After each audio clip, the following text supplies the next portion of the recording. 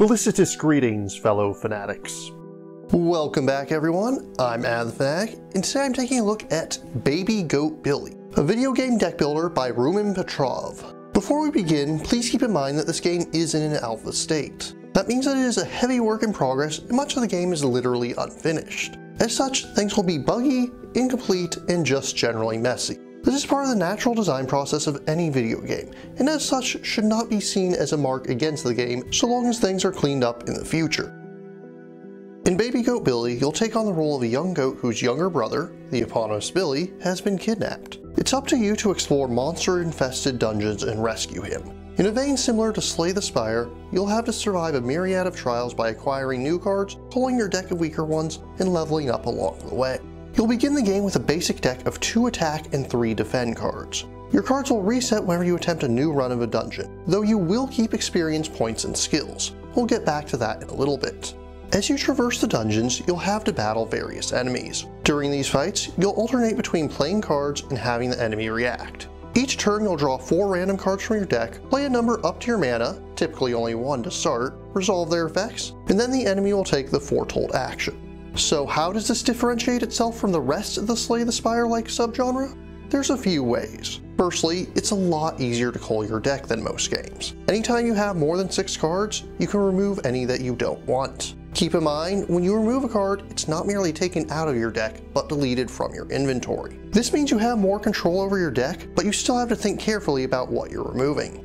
The second big difference is in the skill tree. In true RPG-like fashion, you'll level up and take new skills. Unlike your cards, these will persist through runs. So if you're having trouble with a dungeon, grinding for experience and leveling up is a viable option. And finally, unlike most games in this subgenre, the dungeons are actually played out, where you'll obtain side quests as well as have to deftly avoid traps in real time. As you level up, you'll be able to take skills in one of 4 talent tracks. Each skill will not only give you a permanent bonus of some sort, but also allows you to use more powerful cards of the same type. Wrath cards focus on offensive abilities, Holy cards focus on healing and card manipulation, Wisdom cards focus on defending, and Evil cards focus on debuffing your opponents. You can mix and match these as you see fit in your deck. There's definitely synergy that rewards carefully picking them as things go on. Presentation-wise, the game looks like it's on the right track. The models are well done and the lighting is nice. Dungeons are just right for that creepy for a kids game look, which considering the young main character seems to be what they were going for. Animations are very one note, but I'm assuming that most of those are just placeholders for the time being. Sound-wise, things seem too unfinished to really give any feedback on them. Pretty much all attacks seem to use the same sound effect. There's not much else to judge by at this point. And that's really all there is to say on the matter. As this is a demo in an alpha state, I'll not be giving Baby Goat Billy a formal review score at this time. Honestly, it's too early to even guess how it will turn out at this point. It could be an amazing game or a terrible one, and I wouldn't be that surprised by either result. I do feel its combat is a little too derivative of Slay the Spire. As I mentioned in my preview for Tales of the Deck, I feel like the video game deck builder genre has been too limited by not straying from that formula. Though to this game's credit, the way its combos work is certainly different. I hope to see it continue to grow, and wish the developer well in their journey to bring Baby Goat Billy to the market. As it stands, the first 2 dungeons are currently playable as a demo. If you're interested in trying Baby Goat Billy or learning more, links are included in the description.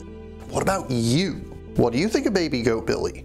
What video game deck builders do you enjoy? If you have any questions, remarks, or opposing points of view, leave them in the comments down below. And please remember to like, share, subscribe, and ring that bell. Until next time, farewell, fellow fanatics.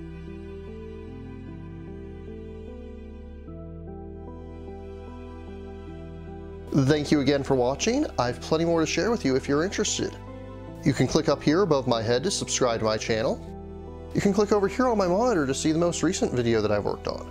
Or if you prefer, you can click up here to open this mysterious vault and see what video that the YouTube algorithm has picked just for you.